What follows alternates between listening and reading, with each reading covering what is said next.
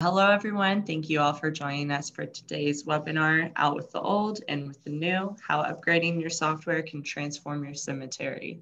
My name is Lauren Hogan, and I'm a Regional Marketing Coordinator here at JMT.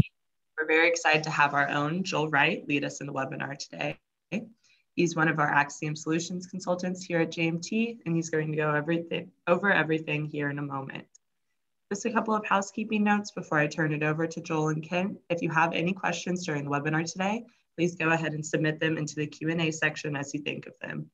We'll save them all until the end of the presentation, but don't hesitate to submit them as they come. Also, just a reminder that we'll send you both some handouts and the recording of today's webinar within 24 hours after it has concluded. And with that, I'll go ahead and turn it over to Joel and Kent to get us started.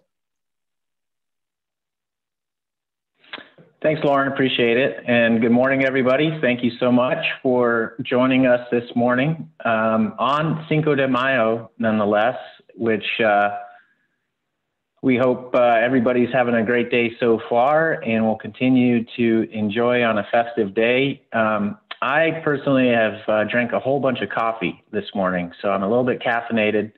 So hopefully I'll be able to keep everyone awake and excited about what we have to present today. Before we do get started, I first wanted to introduce Kent Elkins, the National Sales Manager for Axiom. Kent has been on board for a couple of months now, but he's going to be a pivotal role for our client-facing and prospect-facing activities. So Kent, good morning. Do you want to say a few words? Sure, Joel. Thank you very much. Good morning, everyone. Hope everybody is having a great day. I am Kent Elkins. I am new to the software industry. However, I'm not new to the cemetery funeral home industry. I've been in the cemetery funeral home industry for 33 years.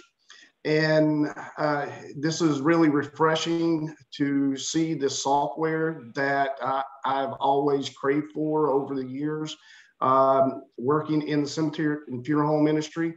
And so I hope you guys are just as excited as I am once you see it. Joel, take us away. Yeah, thanks, Kent. And yeah, we're excited to have Kent on board with his experience working over 3 decades at a cemetery, knowing the day in the life of the cemetery. Us over here on the software side, we're focused on technology. And so he kind of brings that real world perspective to how the solution works. So we're excited, and we just want to take the time to introduce him to each of you that joined us. Lauren, I believe we're going to have some polls as well as we go through this, right? So yeah, how about that? So it just popped up. I'm going to answer. I feel like this is a celebration in itself. Oh, I can't vote. Never mind. So yeah, if each of you want to cast your vote, and we could also show the results. And so there'll be a couple of these as we go through the webinar today. So hopefully each of you saw the poll that came up asking, are you celebrating Cinco de Mayo today?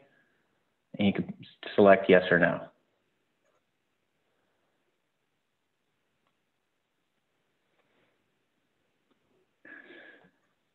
Nobody, wow, 60 no, wow. 40% yes. Okay, well,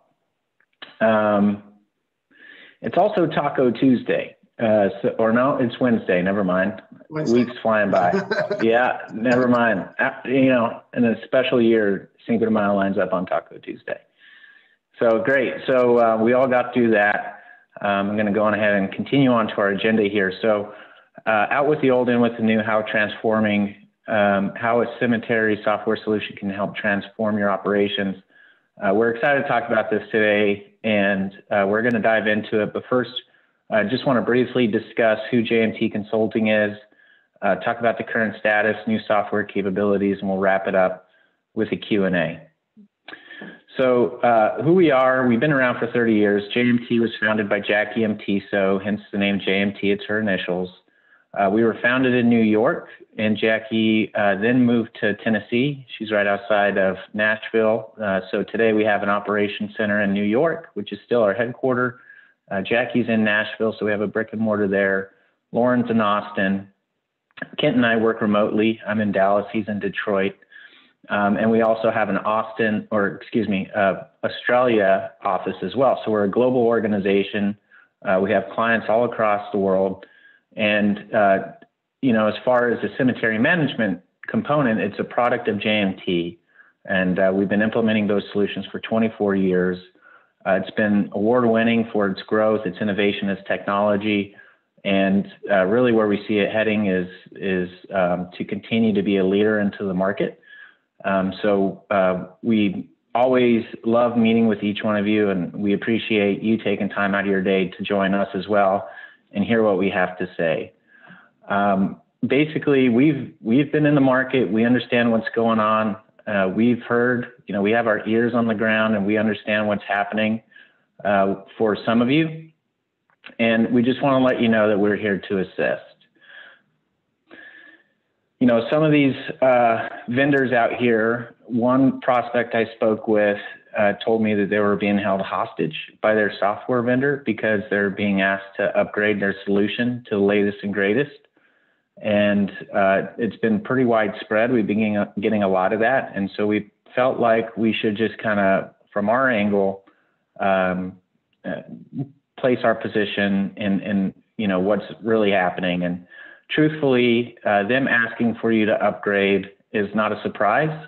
And it's because it's happening in every organization in any industry across the globe. What's happening is this major technology shift where there's technology providers, these publishers of the solution, moving to this SaaS model, which, if you don't know, SaaS is a software as a solution, software as a service.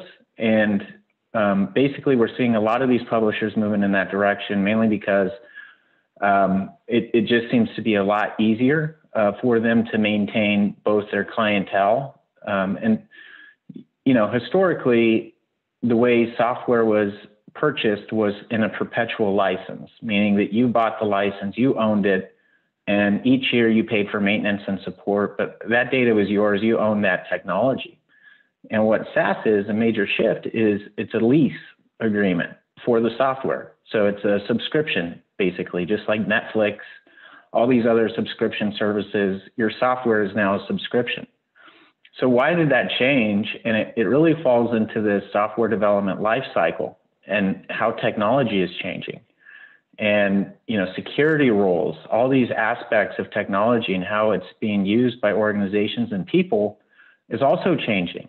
And the best way to make updates and enhancements to that is on a subscription model, because they can unleash these updates without any complications or any, issues to you. So it's really security management, the scalability, the technical support.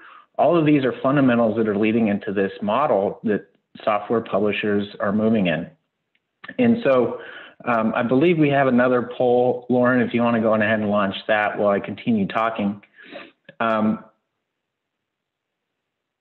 Organizations over the last 20 years have on average maintained their software for 6 to 8 years. Now, mind you, this average is through a lot of different applications, including payroll and some other products that probably aren't so essential to an operation. So maybe that, average is, skewed a little bit. If you were to look at the mean, it may be somewhere closer to 10 to 15 years. But truthfully, what we see at JMT with our 30 years of experience is that if a software solution could be running and effective for your organization for 10 years, then that has been a good solution for you. You've gotten your ROI out of that solution. Cemeterians, however, how we talk to them, and we ask them, how long have you had your current system in place for? What we find is that it's been a lot longer than what's average. So we have this poll here. Obviously each of you work at a cemetery. I'd be interested to see roughly how long has your current system been in place? And I'd love to see the results.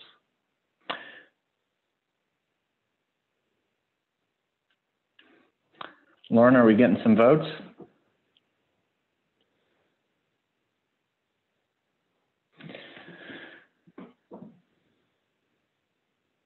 So 71%, 10 to 20 years, 14%, 20 to 30 years, and a couple without a system. So let's see, we had 7 folks vote, so we appreciate you kind of chiming in, but that 10 to 20 years seems to be about right.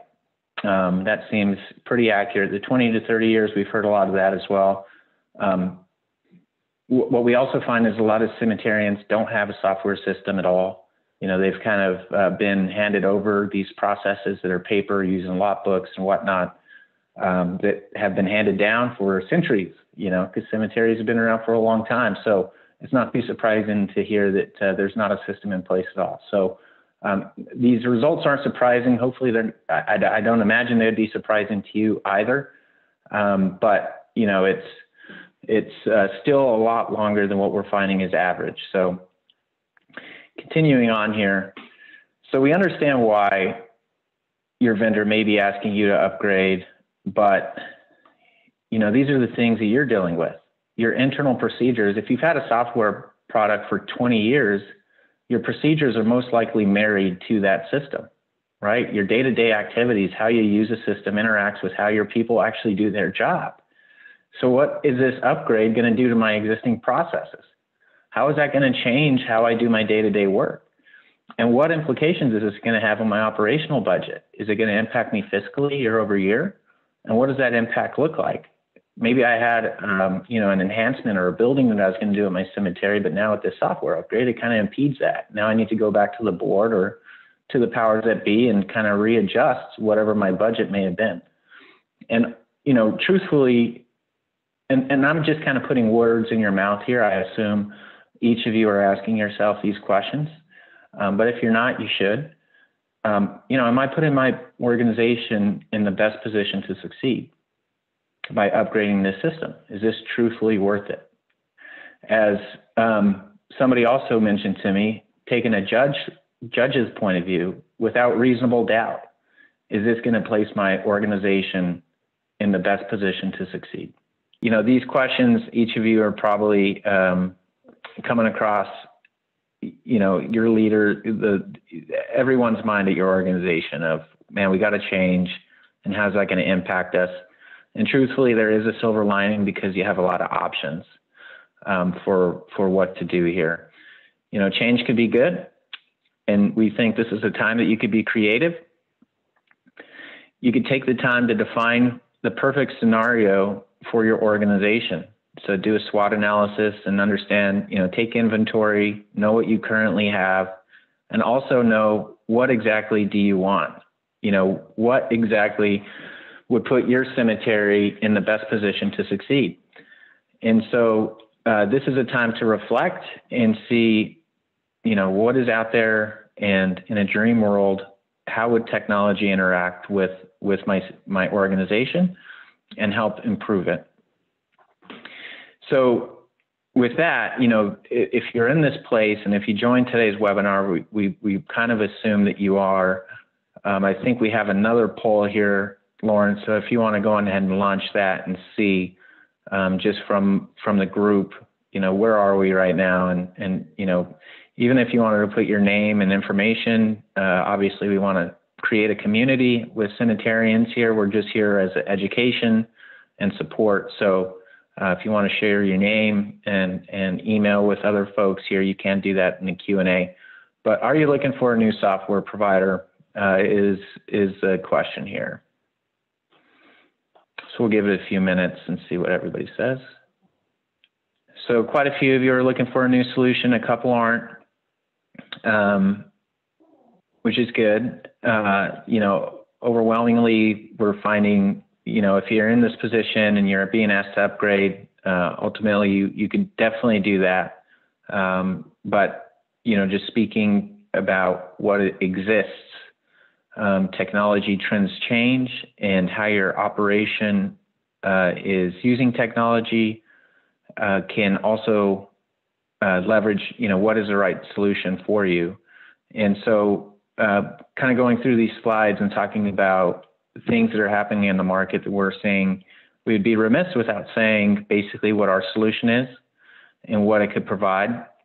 And I think a few of folks on this call we have spoken to in the past, and we understand kind of what you're looking for and more or less what our solution can provide. And truthfully, our solution is very scalable.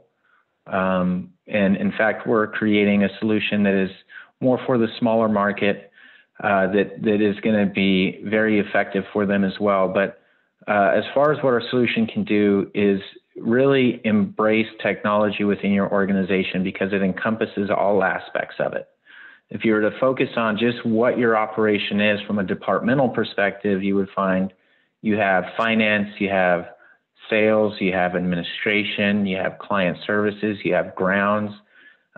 You have a lot of different people that are doing different tasks at your cemetery. And how is technology going to help do their job better?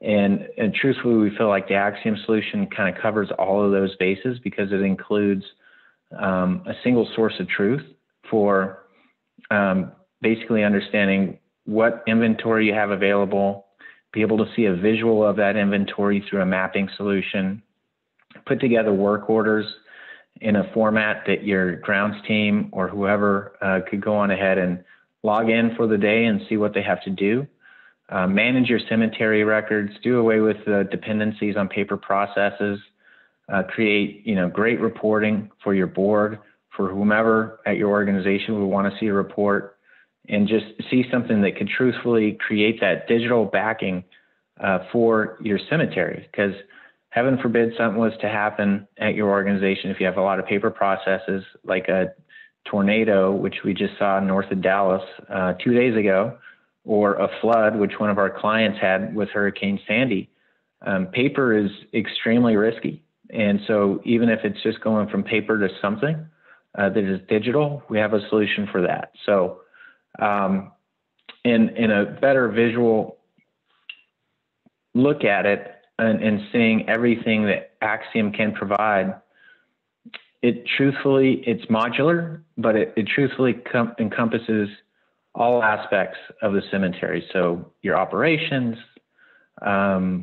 we even have a funeral home module if you happen to have a funeral home that you manage and operate.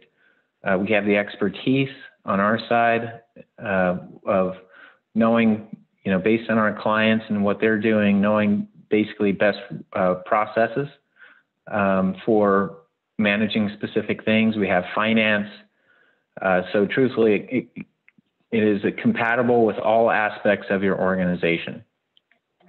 And so to dive a little bit deeper in the core fundamentals of the system, our Esri mapping tool is something that we're extremely excited about because it is the number one GIS mapping solution in the world.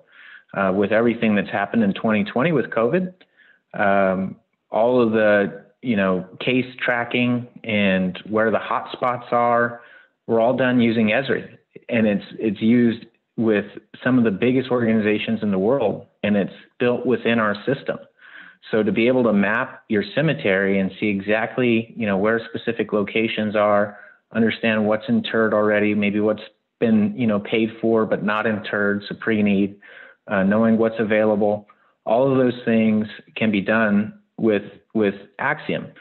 And the best part about it is that our map is intuitive enough to be able to understand what records are there to support it. So as you update, say, a record, let's go on ahead and create a new order. In the map, the coding on a specific location for that new order will, in real time, change. So if you have multiple family salespeople that are looking at your cemetery and figuring out, okay, what's available? Well, if one just sold, that in real time will be updated so you're not selling the same plot twice. So truthfully, a mapping solution that is completely integrated within the record management. I spoke briefly, we have a funeral home module. I won't go too in depth here, but if you own a funeral home and you also own a cemetery, a single source of truth is amazing because you could actually track the life cycle of that individual from basically going through the funeral home to the cemetery, and you have a single source of truth to see all of those different touching points and how they interact with your organization. So it's a single solution, again, kind of maintaining that single record. And with that, we have the cemetery management system, which, as you can see, is very modular. Clients, people, leads, opportunities, quotes. A lot of our clients, that may be a little bit smaller and less sophisticated, don't necessarily use all of these fields, but truthfully, it could kind of scale with you and you could utilize what pieces of it you want. Finance, being able to sell a plot and have that match with your balance sheet, with your accounts receivable, is extremely important. So again, here's all the modules we have: inventory control, just knowing what inventory you have out there. If you have requisitions or purchase order processes that you need to develop. And all of these are taking into consideration that it's all done in the system. There's no need for paper.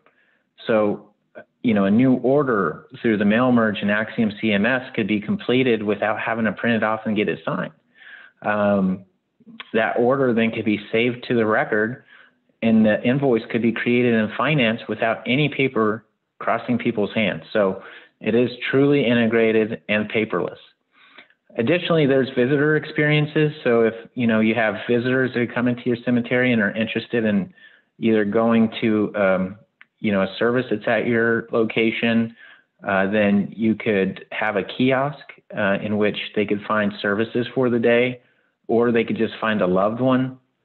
And so a lot of different tools to really empower your staff to make sure that visitors are having the best experience possible. So I'm just going to go through here to see search services, so what's going on at your cemetery for a day, walk to grave technology. Since Esri is GIS based, it has GPS coordinates, and so we have an integration with Google Maps that you could just click on a grave site and be able to walk to it. So a lot of different tools here, and like we said, if you're being asked to change, ultimately we want to be here as a resource and be somebody that you could ask questions, understand what's out there, and go through that decision process of making sure that whichever solution you're going to make the decision to move with is going to be the best solution for your organization moving forward. So with that, I think I've ran through all the slides here and open to answering any questions that any of you may have. Yeah, don't forget that you can submit any questions through our Q&A, and we would love to answer them. It looks like we did have one come in through the chat asking, how is the data entered? That's my biggest problem with our present system. Yeah, well, that's a great question. And we would be happy to show that to you. Kent and I could set up a very quick demonstration of our system and show you exactly how it's entered. A lot of what we do for any new client that's coming on board is understand what sort of input documents you're utilizing today and mimic that basically in a web format to where you're basically inputting the same information, but in a digital form, so you're typing it rather than writing it, and it stores that way. But yeah, we could show you basically the way the system looks in a short demonstration that we would love to show you, all the different aspects of it. Yeah, I think that leads to a great next question then. What are the next steps after following this webinar? Well, we will follow up with the recording as well as the slides from today. And again, we're here to support you and would love to set up an individual conversation. And, in that, we just want to understand more or less what you're doing today, how long the system's been in place, how you're using the system, what sort of situation are you in, what sort of